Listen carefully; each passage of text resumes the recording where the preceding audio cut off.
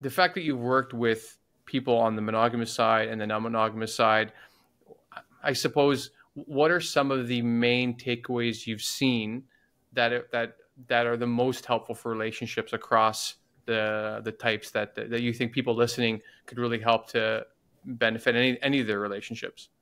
Okay, well, I have 7 of them because this is the basis of my book. I have 7 life Okay. lessons. Yeah, And we hit don't me. have to talk very long about everyone because they'll be somewhat obvious. So the first one was create your own damn life. Is this that idea of like you have agency to create whatever you want, even within your relationship. You know, we've been talking about monogamy or non-monogamy. There are so many different versions of each of those things. You just create what works for you, and that you're creating, you know, your happiness. Second, connect. Humans love connecting with other humans. Something else that happens, I think, in a lot of monogamous relationships is we get very busy and we have kids and all the things, and we're tired at night and we stop going out together and we stop meeting new people or meeting our friends as often as we would like. And Right. that is something that the non-monogamous community rocks. We go out all the time. We party. We're always meeting new people. And that is very satisfying to us humans in life.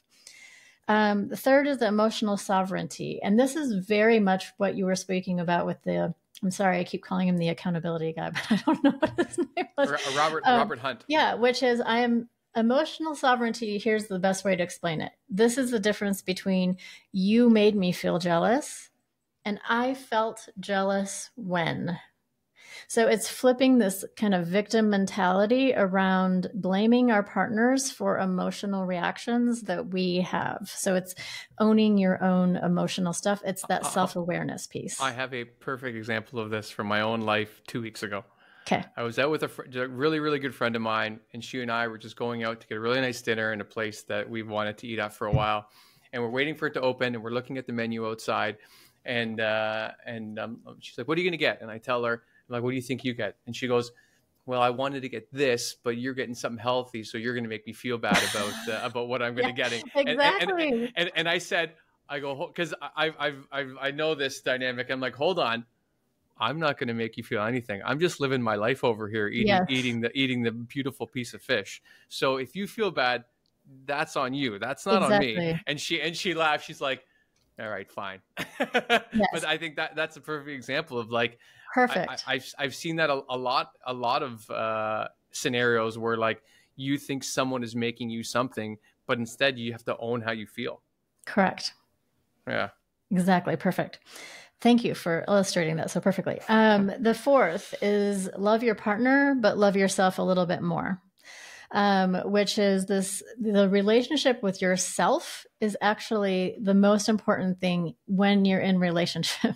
So what you can bring to that relationship is really very much dependent on how you feel about yourself.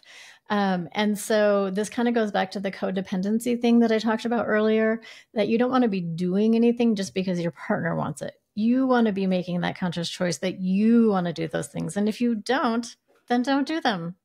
Right. So you can love or if you want to do them for your partner, then you make a conscious choice. Yes, I love that. Yes. And so that's why I love your partner, but love yourself a little bit more. Fifth is self-expression. So this is voice in terms of what we're just talking about. Here's what I want, and I'm going to tell you what I want or what I'm curious about, despite the reaction that I'm afraid you're going to have. Because what I want is important, and just as important what other people want. And that also comes through in other ways. So I would say, especially for women growing up in the culture that we did, we get a lot of mixed messages about our own sexuality. So in non-monogamy and swinging in particular, this is an area that a lot of women get to explore and find this side of themselves and really express their sexuality in a new way. And I cannot tell you how transformational that is for people. And that is something that people can do in their monogamous relationships also.